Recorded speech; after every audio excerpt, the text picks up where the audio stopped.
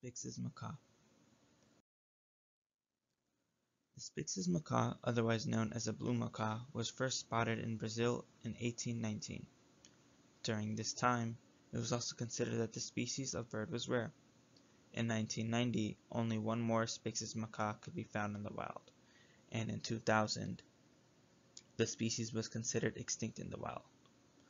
However, thanks to the ACTP, Alwarba Wildlife Conservation and Preservation Organization, and the Nest Organization, there has been significant effort in growing the Spix's macaw population under captivity.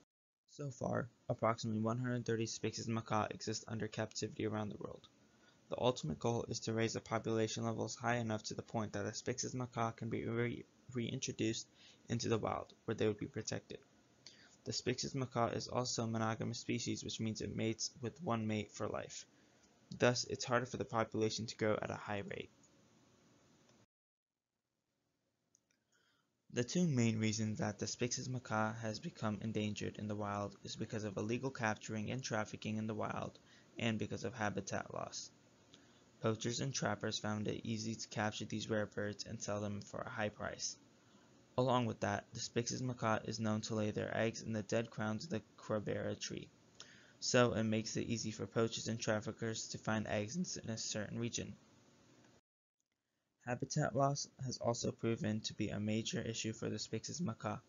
The diminishing amount of land and trees means that there are less homes for the Spix's macaw. The crabera tree that they are known to nest in were significantly depleted in the area they used to inhabit.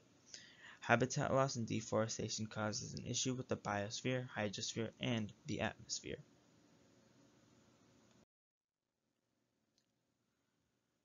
The Spix's macaw population is so small that it has no noticeable effects on the ecosystem. The only partly noticeable effects on the ecosystem was the distribution of seeds from plants they ate. The faveleira, cactus, and pinhao tree all provided the Spix's macaw with a source of food. However, there isn't a noticeable contribution by the Spix's macaw on the population of these trees and plants.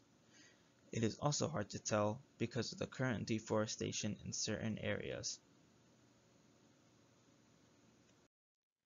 An interesting fact that is pretty surprising is that the captured Spix's macaw could be sold at about $200,000 with no cost in capturing them.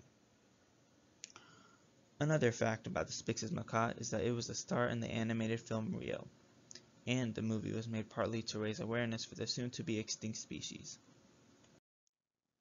Although the movie did raise awareness, the Spix's macaw was declared extinct in the wild. If you haven't already watched the movie, I recommend watching it to learn a little more about the Spix's macaw and have a good time. Here are Rick cited and the images cited. Thank you.